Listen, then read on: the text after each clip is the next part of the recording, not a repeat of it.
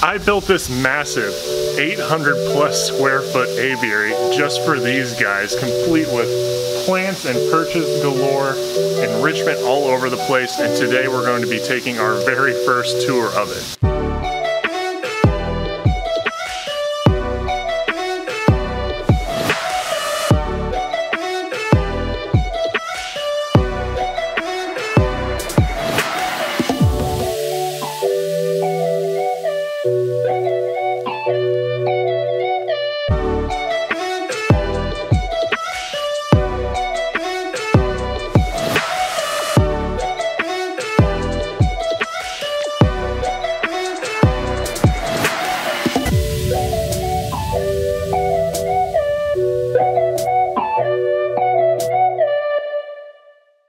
Well, I figured we start from the beginning here because you might recognize this area as the area of our old aviary.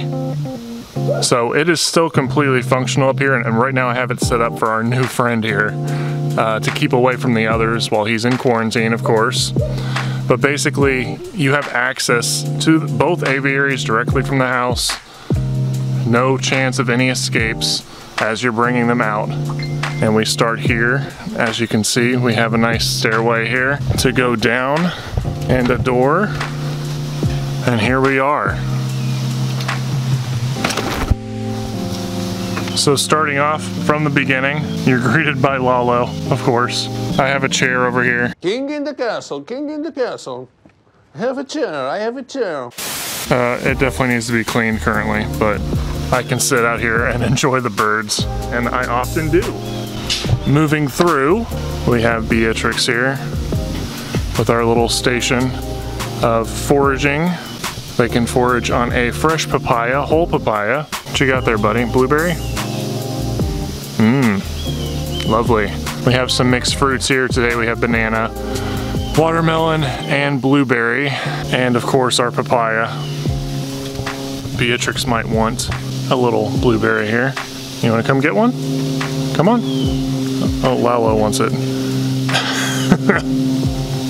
You want it, buddy? Here. Oh, you want to catch? There we go. That'll do, since she doesn't want to come over to us today. Hello, Rhea.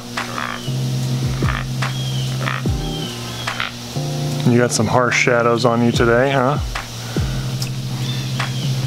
Moving on, we have all our plants, which we'll go over later, provided by many of our lovely supporters.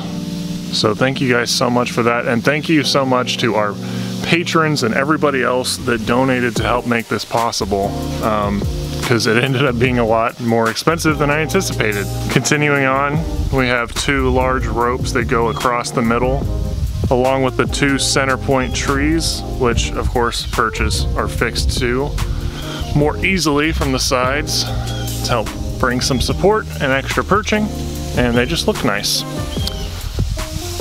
Here we have a little bathing and drinking area that you can see is sagging right now. I really need to get another stick over there and push it back up because it's got some droop now, but not a huge deal. It still works just fine.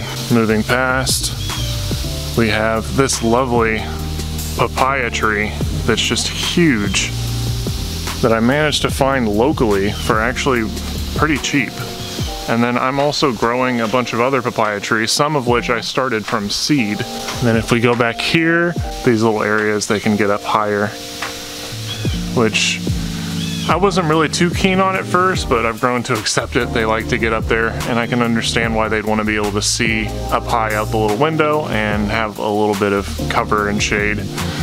So we're gonna allow them to do that. But this whole area has feeding and extra watering. Like here we have our pellets, Missouri pellets. Ow, what was that for? Are we gonna be mean today?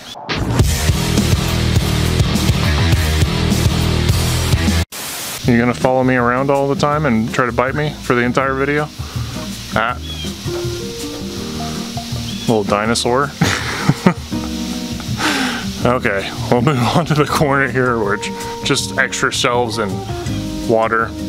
so they're not forced to always be in the same area. If more than one of them wants to take a bath or drink, then there's plenty of areas for them to do that. I'm kind of thinking in the future I might put some extra perches up along here so that they don't have to get over there, you know, to get up high if they want to.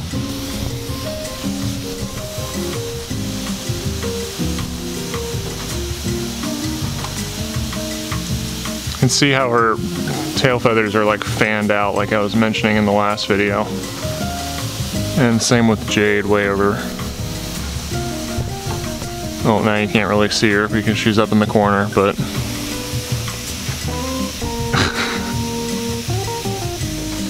there we go. Now you can kind of see it back there. The mesh is galvanized steel coated in this, I think it's a PVC coating, but I really like the black because not only does it protect from rust and that sort of thing, although it's galvanized of course, but an extra layer of protection, but also it just kind of disappears when you're far away from it. So if we step back here, like you can see, you can hardly see it there. This has a lot more of a clean look. It looks less like a cage, which is, you know, what I want this to feel like. I don't want it to feel like a enclosure for them. I want it to feel like their own little habitat. So, like kind of a little pocket rainforest, if that makes sense. With these misters, I did end up getting a little bit of a pump just because it was so hot earlier in the year. But it gets the job done actually pretty well, so.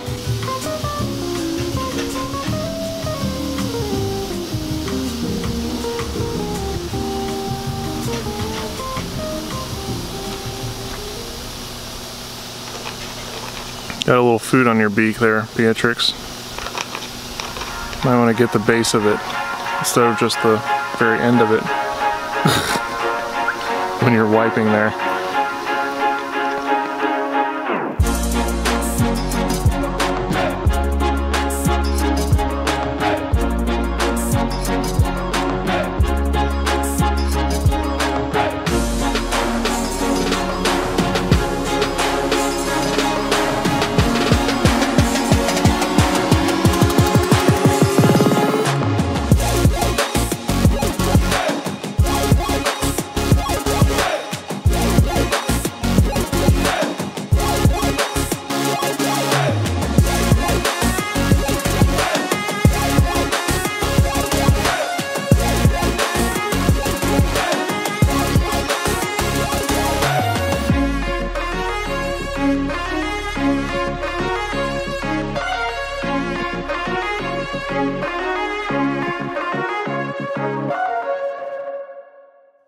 But there you have it, guys, our brand new aviary, and I can't wait to start doing more videos out here. And come say hi, Lala? Okay, you're not gonna bite me this time? Yeah, look out. Now he's being good.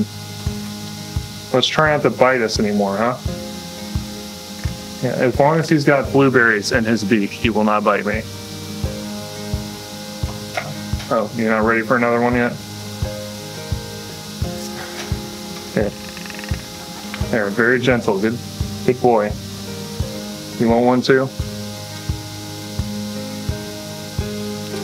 Keep blueberries in my pocket. I don't know, I'm just very excited to have this, and I can't thank all of you enough. Without our patrons and supporters who just generally donated outright to the aviary, or just to us in general, so that we can, or I can achieve my dream of having a toucan sanctuary. When I know I say we a lot. When I say we, I mean collectively, like me and the birds. But obviously it's my dream to have the sanctuary. And I do really want to try to still get the nonprofit ball at least rolling before the end of the year. Of course, it's going to cost money to get that started. But anyways, all of you that have just been so generous and so kind and patient with me. I know it took so long to get this done and everyone was so excited to see it. So I just thank you guys so much for just being patient with that. I can't believe it's finally here. It's just, I'm really proud of it. I hope you guys are too. I think it's the start to something really great.